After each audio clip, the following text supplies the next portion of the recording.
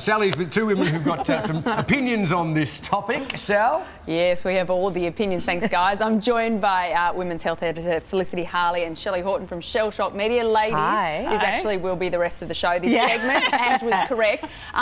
What women really want, Shell, let's start off with you. Can we be bought on Valentine's Day? Look, I don't think it's about being bought, I think it's about having choices. So when I was single, I would have an anti-Valentine's Day party with my girlfriends and we would have the best time.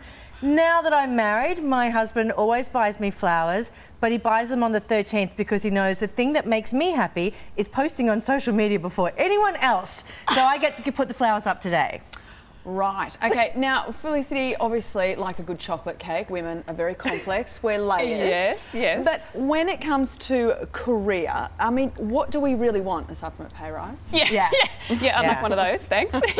Well, I mean, I think women want, well, in many ways we want everything, and I think we put so much pressure on ourselves to want everything, and like when I was on mat leave, people were saying, when are you coming back to work, when are you going to have baby number 3, like, and society puts this pressure on us ourselves, and sometimes I just think we need to give ourselves a bit of a break and be thankful for what we've actually achieved, especially in the career space. I think it's easy to get caught up in, you know, we want a pay increase because we've got that 18.2% pay gap between men and women, but I don't think that takes into account that women take maternity leave and opt out of their career for a bit, and also that often women are more attracted to industries that don't pay as well. So I think it's very easy to be black and white about it, but it's actually much more complex. On the issue of starting a family, I mean, it's obviously an issue that comes up again and again because not every woman has the same point of view when it comes to family. Well, in my case in particular, I've spoken about this, is I don't choose to have children, and that is a conscious decision.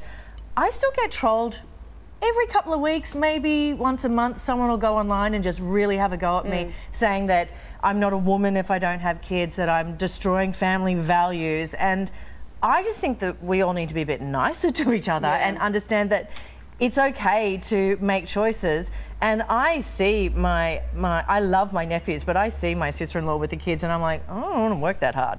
Like, that's really hard work. I think that all the time about myself when I look at myself. I think this is a lot of work. The other thing I think is that, you know, look, I'm all for choices and I'm a feminist at heart, so I hate saying this, but sometimes I think, have we done ourselves a disservice by having too many choices? I mean, if you look at the Australian Wellbeing Index that was done 2 years ago, women actually are unhappier now than we were, say, 30 years ago. So is this providing us with too many things? And I know I get a bit overwhelmed. I have a bit of analysis paralysis where I think, well, I don't know what to do. Like, there's this and this and this. I want it all. And when does it stop? And the pressure to have it all too. I look at those studies and go, 30 or 40 years ago, did we really even know what mental health was? Did we really answer those surveys correctly? We probably were a bit more, you just sort of suck it up and move on. Well, whereas now, that's it. Maybe we should just suck it up more and move on. Maybe. I mean, the fact that between the three of us, we can't really decide what we want.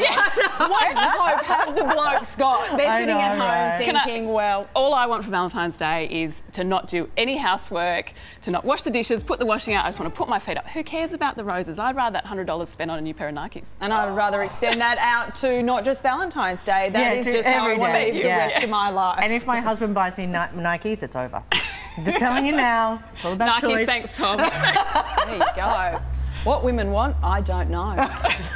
Even after a representative sample of 3 women. Yes, I'm more confused than ever, and I am one. So, good luck, blokes. Good luck to you. Felicity, I totally agree that most wives or partners want their male partners to be doing more housework. Yeah, women do know what they want. But is that necessarily, do they want them doing it on Valentine's Day? Is it actually sexy to see someone stacking the dishwasher? Yes, it is. If it's just an apron? It's a proven thing. There's a study that men who, help out with the dishwasher get other help at times. They didn't bring the survey. Didn't bring the survey to our place. It's a study. I read it. It's a fact. All right. Thank you, Sal. Thanks, Shell. Thanks, Felicity.